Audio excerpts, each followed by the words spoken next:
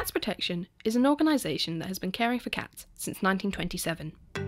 Helping more than 230,000 cats and kittens every year, it has become the UK's leading feline charity. Being completely funded by the public, 74% of their work has come from volunteers. The Isle of Wight Adoption Centre, which was established around the 1960s, currently has 2 managers and 6 other staff, but has around 40 volunteers. The Isle of Wight Cats Protection Adoption Centre can hold up to 100 cats and kittens, and sometimes more, with the aid of cat fosterers. They rehome an average of 34 cats and kittens a month, with a total of 388 during 2012, and so far this year, up till the end of October 2013, they've rehomed a total of 341. The Isle of Wight Cats Protection has found that only a handful of cats come into their care already microchipped, and a small percentage of new arrivals are neutered.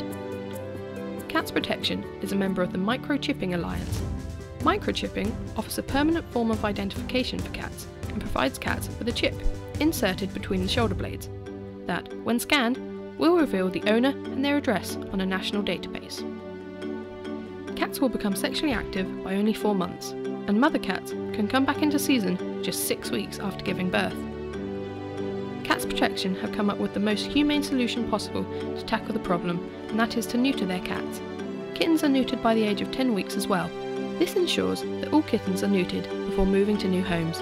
Neutering also prevents territorial behaviour in cats, fighting and diseases such as cancer. Cats Protection is also aiming to help adopters aware of the benefits with adopting older cats.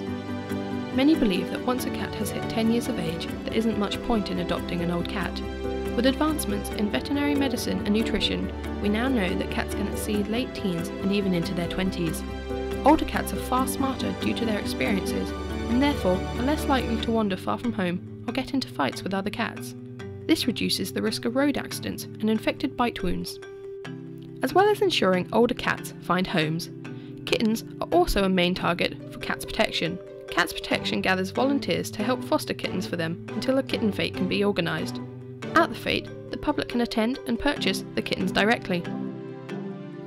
For more information on the services that Cat Protection offers, visit their website at www.isleofwightcats.org.uk. The Cat Protection website also provides you with all the details of locating your nearest catteries, and also includes event dates and details of how you can become part of the team. Many companies generously take part in schemes which help the Cats Protection. Pets at Home VIP Club can help your local Cats Protection Centre. Every time your VIP Club card is swiped at a Pets at Home store, you will earn lifelines, which can be redeemed by your chosen charity to give essential supplies.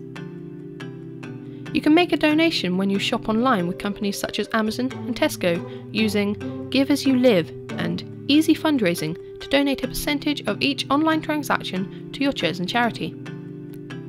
Donate money to your local adoption centre, online or in person, as a single transaction or through a regular monthly or annual donation. Leaving a gift in your will can help change the lives of thousands of cats and kittens for years to come. Donations like these fund nearly half of our work. Thanks to our promise to never put a healthy cat to sleep, we have changed the lives of hundreds and thousands of cats, giving them a second chance at life.